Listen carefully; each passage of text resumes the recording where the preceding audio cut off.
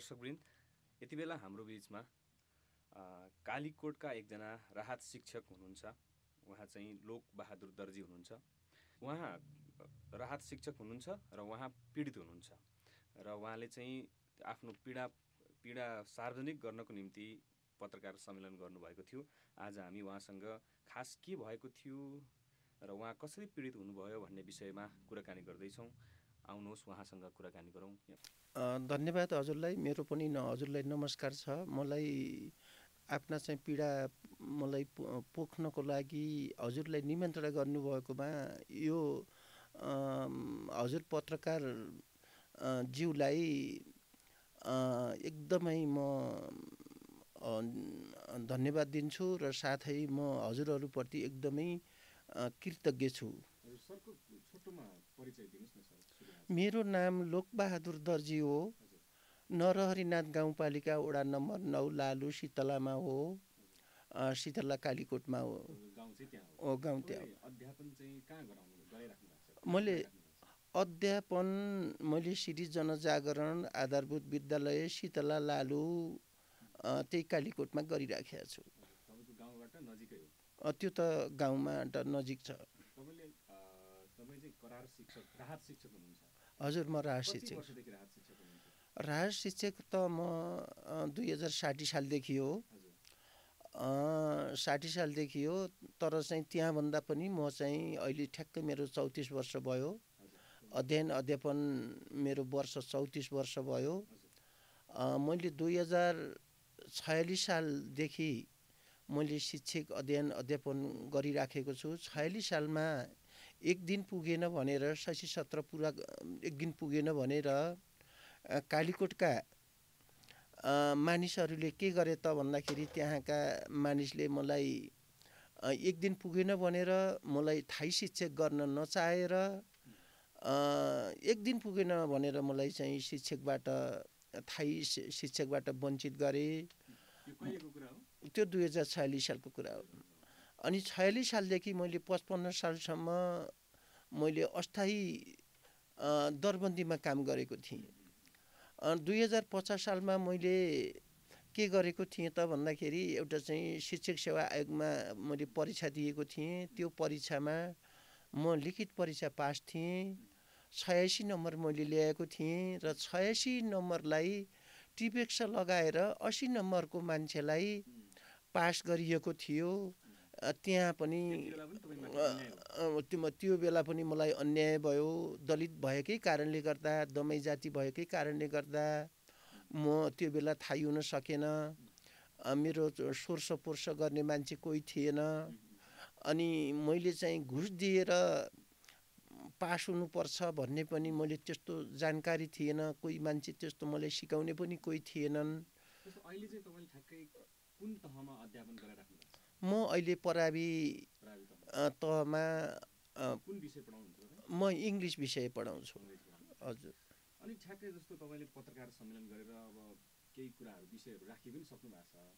तैपनि फेरि पनि हाम्रा दर्शक श्रोताहरूको लागि खास यो समय चाहिँ तपाईले हिजो मात्रै पत्रकार सम्मेलन चाहिँ खास किन गर्नुभएको थियो? खासमा के घटना घटेको थियो यसपालि चाहिँ त्यो विषयमा राख्नुहोस् न। अब मैले हिजो चाहिँ राख्नको कारण मैले के गरेँ त भन्दाखेरि म श्री जनजागरण आधारभूत विद्यालय शीतला लालुमा पढाउने मान्छे हुँ। मलाई साउनको महिनादेखि अहिलेसम्म फागुनसम्मको तलब पनि दिएको छैन। साउनदेखि फागुनसम्मको यो चालु महिनासम्मको तलब पनि दिएको छैन।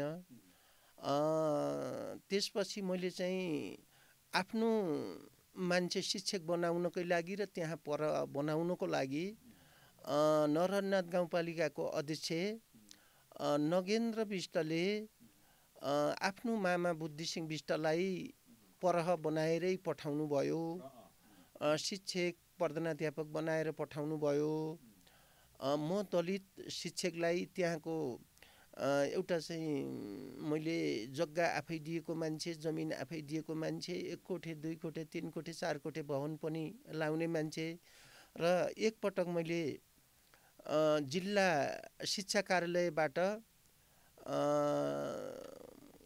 कर्कटपाता विद्यालय छुनको लागि माग गरेको थिएँ। त्यो माग किन गरी भनेर त्यतिखेरका केही हाम्रो सरकारबाट ल्याउने छैन भनेर त्यतिखेरका एउटा माओवादी पार्टीका मान्छेले मलाई ठुलो कारबाही गरेका थिए, बोकेर चाहिँ घरमा लगेका थिए। त्यो चाहिँ सरकारको ल्याउने हाम्रो नीति छैन, तैँले किन ल्याइस् भनेर मलाई चाहिँ 6 जना लागेर गोदेका पनि थिए। अनि त्यो विद्यालय मैले के गरेको थिएँ त भन्दाखेरि एउटा विद्यालय बनाउनको लागि त्यहाँ दलित जातिलाई भोलि इन्जिनियर हुन्न, ओभरसियर डक्टर हुन्न भन्ने तरिकाले चाहिँ कसैसँग नटाँटिएलान्, नठगिएलान्, ती भाइ बहिनीहरू भोलि आफ्नो खुट्टामा उभिएलान् भन्ने तरिकाले इतिहासमै नाम राख्नको लागि त्यो एउटा टोल नमुना बनाउनको लागि परिवर्तन ल्याउनको लागि मैले चाहिँ स्कुल स्थापना गरेको मान्छे हुँ। र 5 वर्षसम्म मैले निवेदन निशुल्कै मैले पढाएको छु, लेखाएको छु। 1 रुपियाँ कसैले पनि मलाई दिएको छैन। अनि स्कुलै म एकजना शिक्षक भएको हुनाले जिल्ला शिक्षा कार्यालयमा जाँदा मलाई आतङ्ककारीको सङ्गा दिएर मलाई 3 महिना सैनिक क्याम्पमा राखिएको छ। त्यहाँ मेरो बायाँ हात भाँचिएको छ र त्यसपछि मेरा चाहिँ 3वटा नङ गएका छन् र दायाँ कान मेरो बहिरो भएको छ। म दायाँ कान म बहिरो छु। त्यसपछि मलाई दिशा गर्न हुँदैन, पिसाब गर्न हुँदैन, हातखुट्टा तान्न हुँदैन, मलाई मलाई खुम्च्याउन मिल्दैन, उकाला ओह्राला मलाई हिँड्न गाह्रो हुन्छ। त्यसो भएको हुनाले त्यो कुटाइपिटाइ खाइसकेपछि मेरो चाहिँ बनाइएको यो तपाईँको मेरो चाहिँ यो अपाङ्ग परिचय पत्र बनाएको हुँ। त्यही अपाङ्ग परिचय पत्रकै नाताले मैले चाहिँ शिक्षक लाइसेन्स परीक्षा दिएको हुँ र त्यसैबाट म अपाङ्ग शिक्षक मेरो हुनु पर्थ्यो। तर अदालतले अपाङ्ग शिक्षक देखिएन भनेर कसरी भन्यो अब त्यो मलाई थाहा भएन। त्यसपछि त्यहाँ जिल्ला शिक्षा कार्यालयको कमी कमजोरी हुनसक्छ, शिक्षक अपाङ्ग राखिदिनु पर्थ्यो। उहाँले चाहिँ शिक्षक लाइसेन्स नै अपाङ्गबाट पास गर्नुभएको छ, नत्र परीक्षा दिन पाउनु हुँदैन थियो भन्ने चाहिँ उहाँहरूले पनि त्यो गर्नु पर्थ्यो। अनि म अपाङ्ग मान्छे पनि छु। अहिले गएर के भइराखेको छ भन्दाखेरि मेरो विद्यालयबाट आफ्ना मान्छेलाई आफ्नै मामा बुद्धिसिंह बिष्ट भन्नेलाई नगेन्द्र बिष्टको अध्यक्षको मामा चाहिँ बुद्धिसिंह बिष्टलाई त्यहाँ परह बनाइयो। हेडमास्टर बनाउनको लागि मलाई चाहिँ त्यही शिक्षक भयो भनेपछि परहको दाबी गर्नेछ, परह हुनेछ। अनि उसलाई अर्का ठाउँ सरुवा गर्नु पर्यो र अब त्यो भनेर मलाई सरुवा गरियो। मलाई श्री जनप्रवाद मावि सिरकोट लालुमा गरियो। त्यहाँ मेरो पाएक पर्ने 5-10 मिनट लाग्थ्यो भने मेरो स्कुलदेखि मेरो घरदेखि स्कुलमा जाने लाग्थ्यो भने त्यहाँबाट त मलाई 2-2.5 घन्टा लाग्छ सरुवा गरिएको ठाउँमा। त्यो ठाउँमा मलाई जान गाह्रो छ। म दलित मान्छे, अपाङ्ग मान्छे छु। मेरो हातगोडा आउँदैन। अनि मलाई चाहिँ उकालो हिँड्न पनि स्वास्वा हुन्छ। मलाई दम लागेको छ, एकातिर बिपिआई बिराम छ, म हिँड्न सक्दिनँ भन्ने कुरा मैले पनि चाहिँ बारम्बार गाउँपालिकालाई गरेँ। विद्यालय व्यवस्थापन समितिले उहाँ अपाङ्ग शिक्षक हुनुहुन्छ, एमएड गरेको, मेजर इङ्ग्लिस लिएर गरेको मान्छे हुनुहुन्छ। उहाँले चाहिँ उहाँ बिना पठन पाठन हुन सक्दैन, इङ्ग्लिस पठन पाठन हुन सक्दैन विद्यार्थीहरूको। त्यसैले उहाँले जग्गा जमिन दिएको अनि गएर चाहिँ चन्ददाता संस्थापक भएको हुनाले उहाँलाई यही कायम गर्ने भनेर विद्यालय व्यवस्थापन समितिले बेला बेला निर्णय गरेको छ। तैपनि निर्णय गरियो, सरुवा गरियो। हजुर, त्यो स्वीकारिएन। अनि त्यसपछि त्यो पनि गरियो, स्वीकारेन। अनि त्यसपछि मैले के गरेँ त भन्दाखेरि त्यो स्कुलमा पढाउन जाँदा बुद्धिसिंह बिष्टले विद्यालय उसले चाहिँ सरुवा नगर्ने भनेर शिक्षक अभिभावक सङ्घले पनि निर्णय बेला बेला गर्यो। विद्यालय व्यवस्थापन समितिले पनि सरुवा नगर्ने, सरुवाको चाहिँ बदरमाग गर्ने नरहरिनाथ गाउँपालिका शिक्षा विभागलाई माग गर्ने भनेर चाहिँ निर्णय गरेका छन्। त्यो निर्णय पनि पेश गरियो, त्यहाँ पनि त्यस्तै त्यो सुनाइ भएन। अनि पुस मैले भाद्र महिनाको चाहिँ लास्टतिर मैले चाहिँ उच्च अदालतमा मैले न्याय पाउँछु भनेर उच्च अदालतमा गएँ। उच्च अदालतमा जाँदाखेरि मैले परमादेश आउला, उत्प्रेषण आउला सोचेँ, आएन। त्यसपछि मङ्सिर 7 गतेका दिनमा फैसला गापाकै नाममा भयो। उच्च अदालत जुम्लाले अब एउटै वडा भएको हुनाले पनि त्यति अनि देखिएन। 12 जनालाई सरुवा गरेको भएको हुनाले पनि अनि उहाँलाई चाहिँ दलित बनेर हेपेको देखिएन भनेर उनीहरूकै पक्षमा, गापाकै पक्षमा बोल्यो।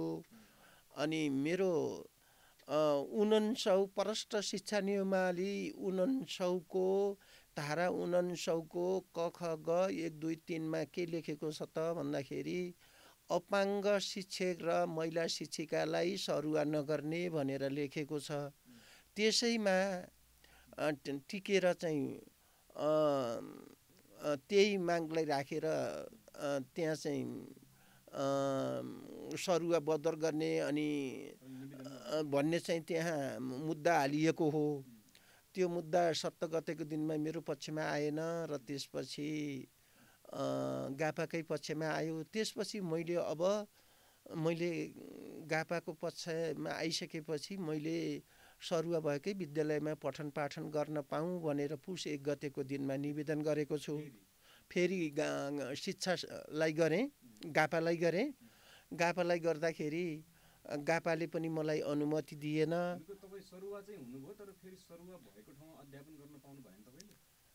म पहिला गएन, अहिले चाहिँ अध्यापन गर्न मैले पाएन। हजुर। अब मैले भदौको 15 गतेसम्म 10, 12, 15 गतेसम्म त त्यही जनजागरण आधारभूत विद्यालय शीतला लालुमै पढाएँ। मैले पढाएँ। जब पढाएँ अब मुद्दा दिइसकेपछि, जुम्ला अदालतमा मुद्दा दिइसकेपछि मेरै पक्षमा फैसला आउला, मलाई चाहिँ तलब पनि दिलाउला, मलाई यहीँ कायम गर्ला सोचेँ। साबिक कुरेर बसेँ। अनि तपाईँको गरेर चाहिँ विद्यालयमा पनि म त्यही विद्यालयमा पढाउन जाँदाखेरि बुद्धिसिंह विश्व तपाईँ सरुवा भइसक्नुभयो, तपाईँको तलब यहाँ खानुहुन्न, हामी दिन सक्दैनौँ भनेर भन्नुभयो। अनि त्यसपछि गएर महिनाको 1 दिन आम्ना मान्छेले हाजिरी गराउने अनि गएर चाहिँ त्यो दराजमा शिक्षक रजिस्ट्री राख्ने, लुकाउने, छिपाउने काम त्यस्तै गर्नुभयो। हाजिरी गर्न दिनु भएन। त्यसपछि भदौ महिनाको मैले लास्टतिर मुद्दा हालेँ। त्यसपछि प्रतीक्षामा बसेँ। मङ्सिर 7 गते फैसला उसको पक्षमा आयो, गापाको पक्षमा आयो, मेरो पक्षमा आएन।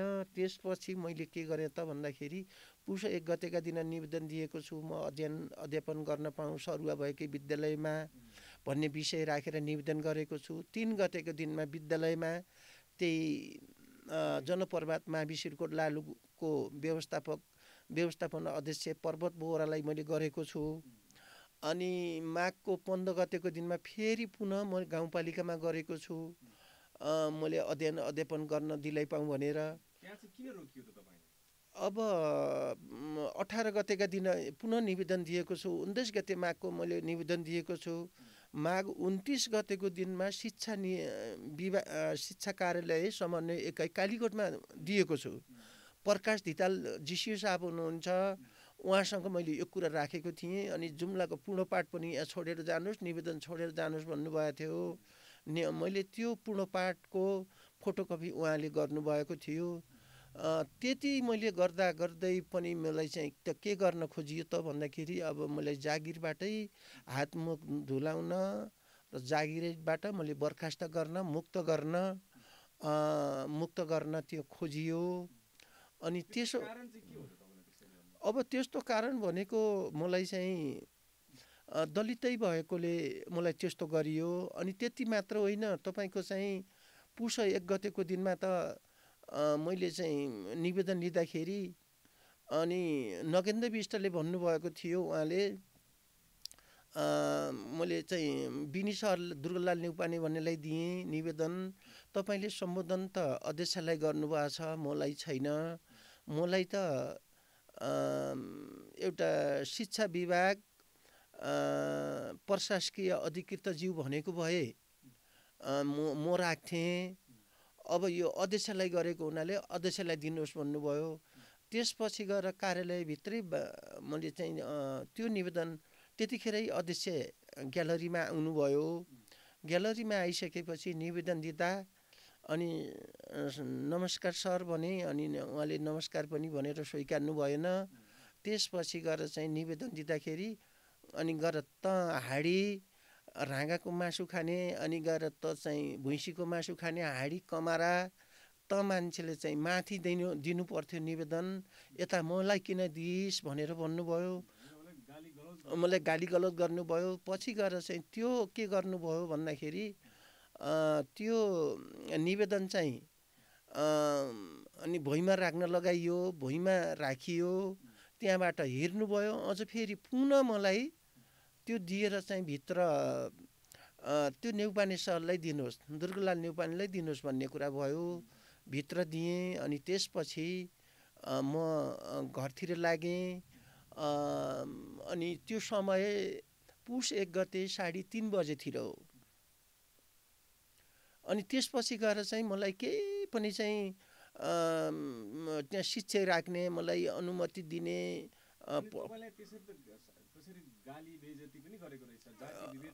जाति विभेद गर्नुभयो। मैले रिपोर्ट केही गरिनँ। अनि गएर चाहिँ गरेन, सहेरै बसेँ। मोबाइल चाहिँ मेरो सानो मोबाइल छ, म त्यति मोबाइलको कुरा जान्दिनँ। मलाई टचवाला मोबाइल छैन, सामान्य मोबाइल छ। मलाई त्यो केही पनि हुँदैन, सामान्य रेकर्ड गर्न पनि मलाई आउँदैन।